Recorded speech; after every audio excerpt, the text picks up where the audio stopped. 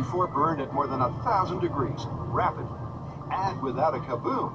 That's very good news for this myth, so far. Now that we know it burns, let's see how well it cooks. Meanwhile, Grant, Carrie, and Tori are attempting to wrap their heads around a mysterious martial arts myth. All right, Carrie, what's with the cool costume? Take a deep breath. We're doing a kung fu myth. Yes!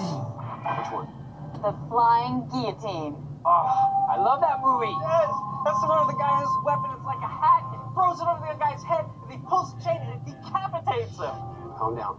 Yeah, and not only that, but once you cut the head off, you can actually retrieve the head back to the thrower. Well, I think the cool thing is that this might be more than a movie myth. This might be an actual ancient weapon. It could work.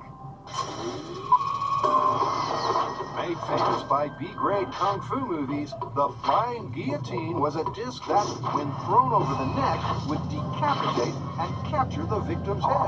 But it might not just be a filmmaker's fantasy, because legend has it, Emperor Yongzheng commissioned the device in 1722.